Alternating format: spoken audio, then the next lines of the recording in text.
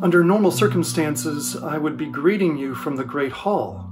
The Great Hall is this beautiful, well-appointed living room that in some ways is the center of warmth for Laity Lodge. But here in the spring of 2020, we are not in usual circumstances, and so I'm greeting you from my home. The video that follows here in some ways emerged from a retreat that we were looking forward to with a particular group of people. We've been hosting gatherings of professional filmmakers for the past number of years, and 2 weekends ago we were to be together with them, and we were so looking forward to it. But like every other event across the country, we've had to cancel that and think about reconvening at a different time. But whether or not you are part of that particular group, or you're a longtime friend of Laity Lodge, or perhaps this is your first exposure to Laity Lodge, I just want to say that you're welcome here and that we're so glad to have you a part of this experiment and this very brief experience together. We have a very good friend, Ian Cron, who tells a wonderful story about visiting his spiritual director, and after complaining about something in his life for some time, his director eventually stopped him and said, "Ian, this is your life. These are the terms. What is the invitation?" I love that story, and I've told that story so many times. And I feel like we are now in that moment, all of us, but organizationally, your organization and ours is kind of asking ourselves, what is the unique invitation to us in this moment to do what we do, but under new circumstances and conditions? So the video that follows is in some ways an attempt to respond to that invitation. We went back to the specific people who were supposed to be a part of that film retreat, and we asked them if they would consider creating something that we could make available here, whether that's a song or a conversation or a brief reflection or even some art. And we're very grateful that all of those friends that we asked said yes. And so what is to follow is what they are offering to you through this medium. You know, it's worth saying that at Laity Lodge at the beginning of every retreat, we're always aware of the fact that people show up in absolutely different states of mind and heart. Some people are doing great, others are barely holding it together. And we assume that that's also the case in this moment, this cultural moment that characterizes our entire planet, finds all of us in various stages of anxiety or hope. And it is our desire that whatever happens here in the next few minutes can be a source of encouragement for you. You know, one of the things that we also say at the beginning of every retreat is that we have an agenda, but we don't have an agenda for you. By which we mean we have a program, we've kind of prepared, but we don't have an expectation for what the experience of a retreat needs to mean for you. And so it is with this program, with these next few offerings. There's no particular expectation of what it needs to mean for you, but we're just glad to have this time to be together. We've been thinking about this actually in terms of a visual postcard. And if you think about it, a postcard doesn't really have very many ambitions for itself. It is there to express to the recipient that you care about them, that you miss them, and that you can't wait to see them again. And I just want to say on behalf of your friends at Laity Lodge that we miss you, we care about you, and we cannot wait to be with you again. We'll see if maybe we can create some other opportunities like this, but for now, we are so glad to be here with you, and we offer these voices to you.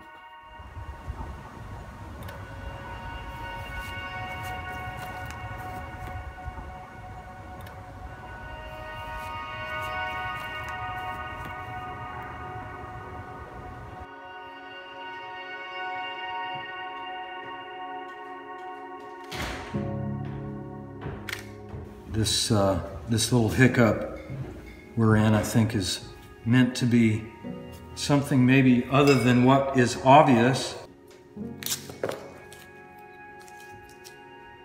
A little bit of a, hello, anybody in there? it leaks into our personal space in a way that's infuriating. I haven't seen my little kiddos for 3 weeks now. My lifeblood.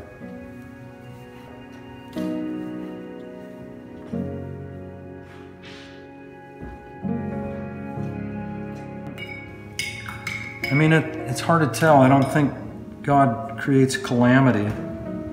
On the other hand, He seems to know the right time and the right place.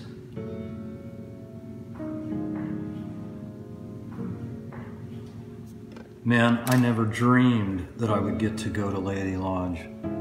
I'd always heard about it, my friends. And I just lived in mystery for so many years, and then, lo and behold, God saw fit that I could go and be a part of the community there. Pretty amazing. What a great memory. And what a pleasure to get to go back time and time again. Oh, okay, I get what I'm doing. This, I'm just gonna wreck it. That's it.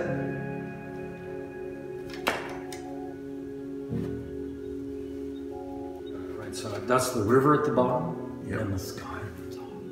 Nice. Texas. This is Texas, hill country.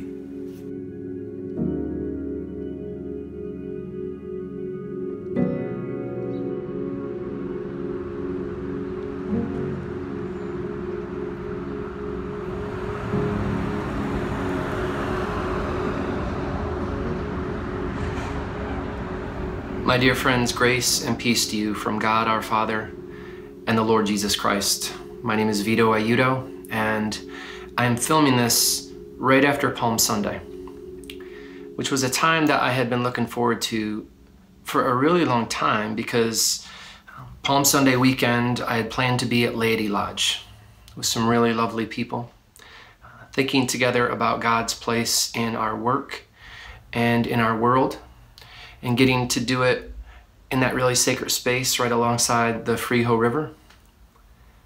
But I didn't make that trip, none of us did. Instead, I'm filming this in my bedroom in Brooklyn, New York, and there is a river about 100 feet that way. The Brooklyn-Queens Expressway. It flows faithfully day and night, which I think is probably the only thing that it has in common with the Freeho River. That I didn't get to be there this weekend, that none of us did, is a real loss. And I know that in the context of everything that's going on in our world right now, that relatively speaking, that's a small loss. This is a time of really profound suffering, of sickness and death and grief. And so not getting to be there is a small loss.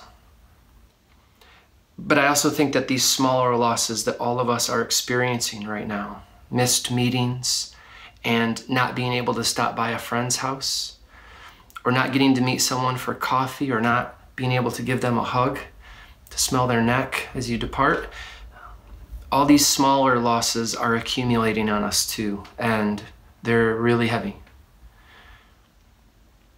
I'm a pastor, and I know this isn't the right way to think about being a pastor. I know it, but there's still a part of me where I think that I'm supposed to be somebody who's wise, that I am supposed to be somebody who can dispense wisdom to other people or counsel them through really difficult times, but I don't feel wise right now. I don't feel like I have any wisdom for anybody else. I don't even feel like I have much peace for myself. I wish I was a person who had a lot of wisdom to share, and I wish I was a person who had peace for myself, but instead I found myself being really anxious. I found myself being a person who gets short with his son, who gets up early in the morning and reads a bunch of news reports that just makes me more anxious. I'm having trouble sleeping, and I'm scared, and I'm sad, and I'm confused. There's the story that I keep thinking of from the Bible. It's been a story that's been important to me for a really long time. It's at the end of the Gospel of Luke. It's the story of two disciples who are scared and sad and anxious. They're walking away from Jerusalem and they're walking towards a place called Emmaus. It doesn't really matter where they're walking to. What matters is what they're walking away from. They're walking away from Jerusalem in the aftermath of two really profound events. One of them is Good Friday. They've seen the crucifixion of their friend, the one that they put all their trust and hope in. They'd seen his crucifixion, his death. They're walking in the aftermath of that. But they're also walking in the aftermath of the resurrection. They'd been told that the stone had been rolled away, that the tomb was empty. They weren't sure what to make of it.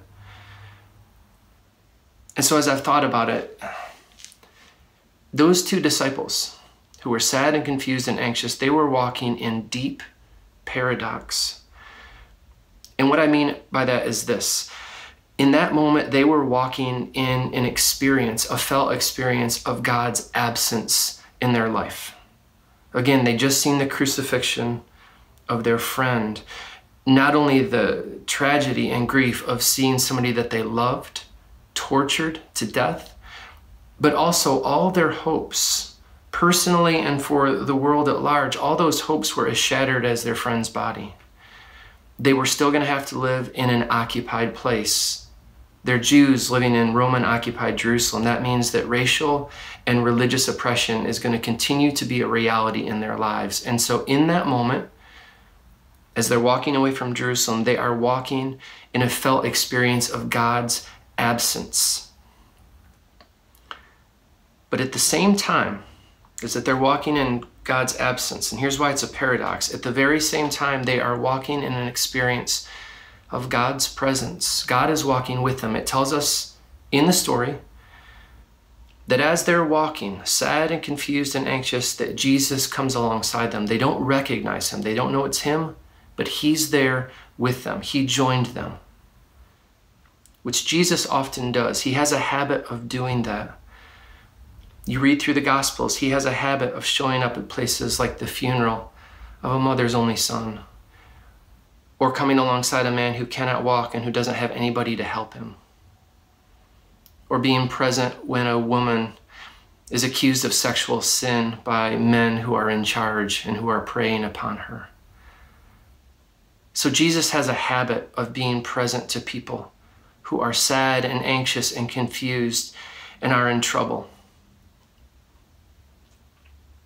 So those two disciples, they're walking in paradox. They're walking in an experience of God's absence, but also they're walking with Jesus in his presence. And it seems to me that that's where a lot of us are walking right now. We're all walking there. That we're sad and anxious and confused. And right now, we are walking in an experience of God's absence. Right now, all of us are. We are seeing people who are sick and who are dying. We're seeing people who are facing economic hardship, and it may be us, it probably is. And we live in a country where the suffering and the death and the economic hardship is not indiscriminate. We are all suffering, but it's the poor and it's racial minorities who are going to face the brunt of the storm. They already are. And all of those realities, they are an experience of God's absence. There's just nothing else to say about them. We have to say it. It's not blasphemous to say right now that we are in an experience of God's absence. It'd be blasphemous to say otherwise. Because the Lord Jesus Christ did not go about in his ministry making people sick. He went about healing people. The Lord Jesus Christ did not go about equipping oppressors to put people in their place or to bring up divisions between people. He came to proclaim good news to the poor and to set the captives free.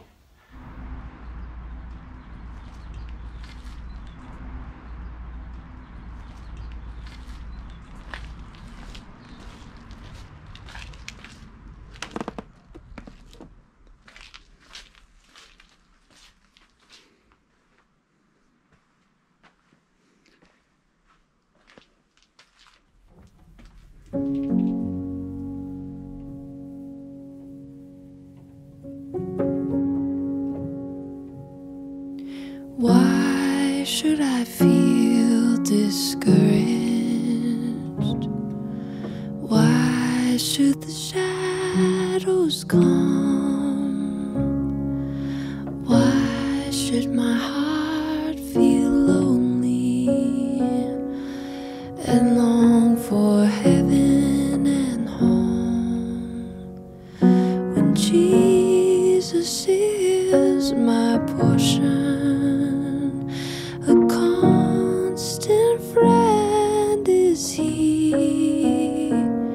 His eye is on the sparrow, and I know He watches me.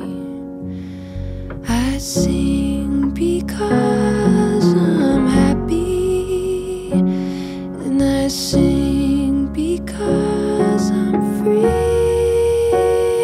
for His eye is on the sparrow, and I know He watches me.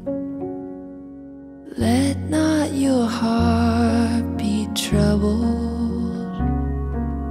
His tender word I hear, and resting on His goodness, I lose my doubts and fears. Though by the path He leadeth, but one step I may see, His eye is on the sparrow, and I know He watches me.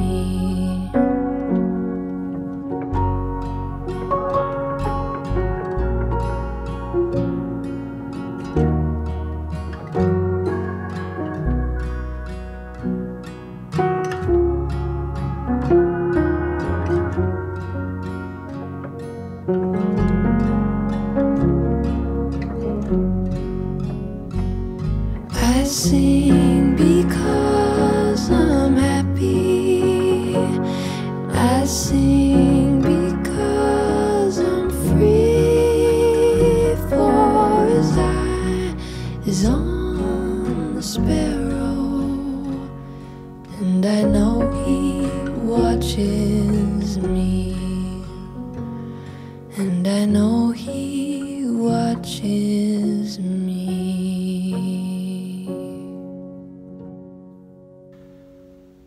So we are living right now in an experience of God's absence, but at the very same time, we're walking in paradox too. Listen to this. This is true.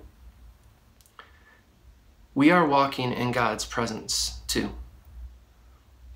We are walking alongside our Savior, even if we can't recognize Him.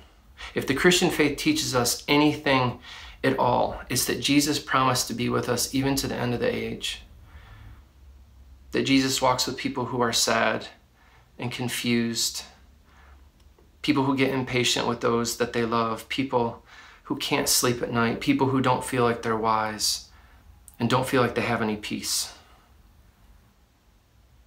Our Good Shepherd, your Good Shepherd, walks with you when you're beside green pastures and still waters, and He also walks with you through the valley of the shadow of death.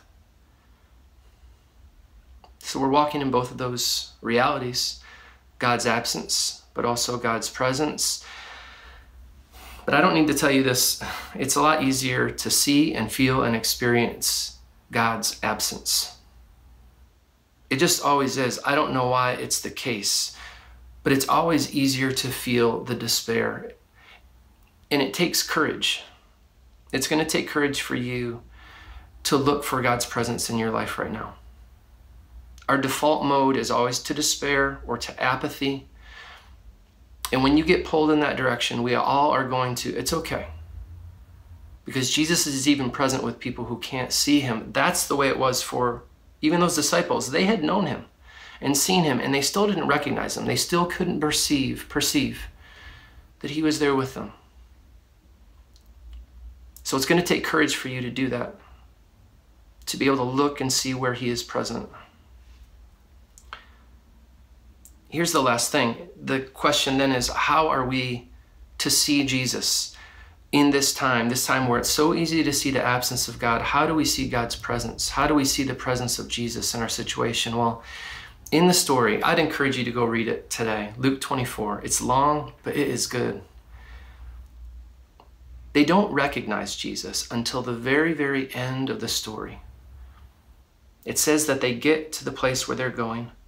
Jesus feigns as if he's going ahead. They invite him in and he says, okay, sure. And they go in and they sit down at a meal. And it says that Jesus takes bread and he breaks it and he gives it to them. And we're told that he is then known to them. Their eyes are opened. He's known to them in the breaking of the bread. That's how they come to know him. That's how the Bible tells us that we begin to see Jesus even when it feels like God's absence is what's most pervasive. We come to know him through the breaking of the bread. And theologians and Bible scholars have been thinking about what that means for a really long time.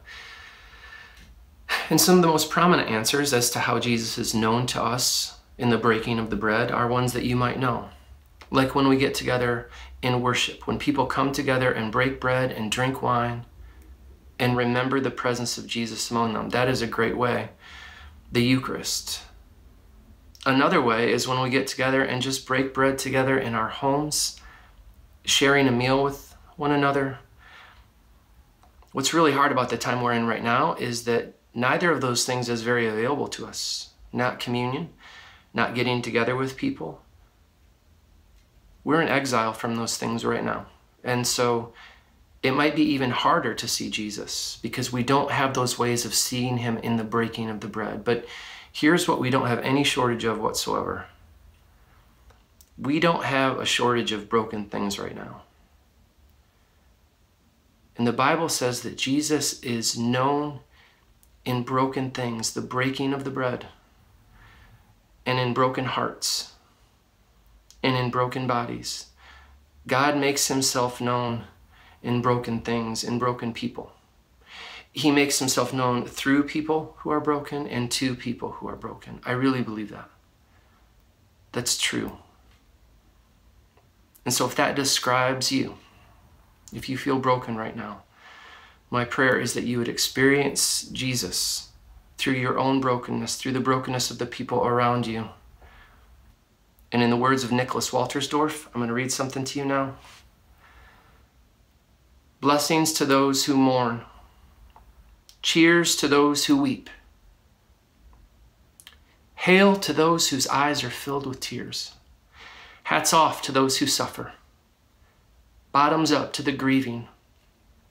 How strange, how incredibly strange. These are qualities of character which belong to the life of God's kingdom. But why does Jesus hail the mourners of the world? Why does he cheer tears? It must be that mourning is a quality of character that belongs to the life of his realm. Who then are the mourners? The mourners are those who have caught a glimpse of God's new day, who ache with all their being for that day's coming, and who break out into tears when confronted with its absence. The mourners are aching visionaries.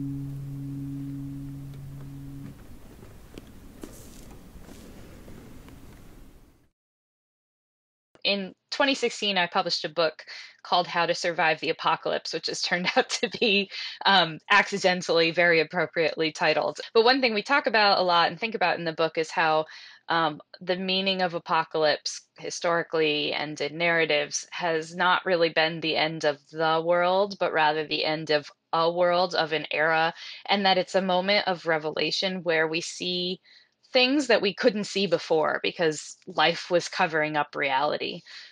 So I've been talking to people about like what kinds of realities they've been discovering, but I'm also curious if there's anything, especially in your conversations with people in the industry, that you think this is revealing about like broken places in the film industry, things that need to be healed, or places of challenge and opportunity, justice and injustice, that kind of thing that you've been thinking about or seeing. You know, we are cynical people, us humans, and by and large. And I was so prepared for the cynicism of, I can't be with my wife and kids anymore. I can't be with my family. I want to kill somebody. And sure, we all make those jokes, and like, but the amount of people that I've, so, you know, all of our meetings now are Zoom meetings. I'm sure yours are the same. Yeah. And so I'm on the Zoom every day with people.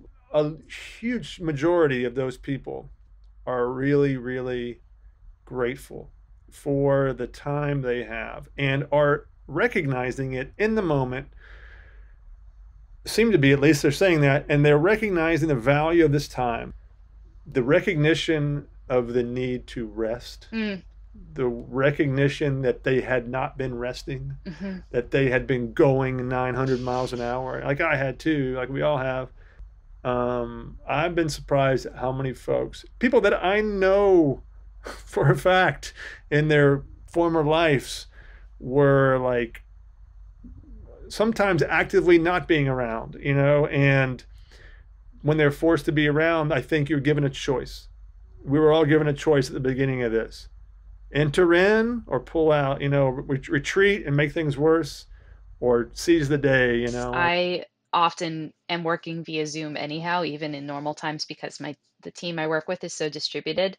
But I think for a lot of people, they're realizing simultaneously that they would rather be working with people because we're humans and we're not just like commodities to be sold and traded and stuff like that. We're like actual people. But also they're seeing the human side of people's lives too, like kids walking through and having to arrange around. I've seen a lot of bedrooms. Yeah. I've seen a lot of bedrooms the last 3 weeks. Exactly. But it's kind of, you know, obviously we have the luxury of working in an industry that makes that possible for us, and not everybody does. But it has been, I think, a blessing to me to like remember that people aren't just who they are at work, but they're also people with lives, and that's a thing we sure forget in the film industry all the time.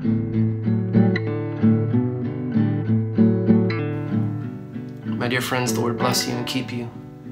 The Lord make his face to shine upon you and be gracious to you. The Lord lift the light of his countenance upon you and give you his peace.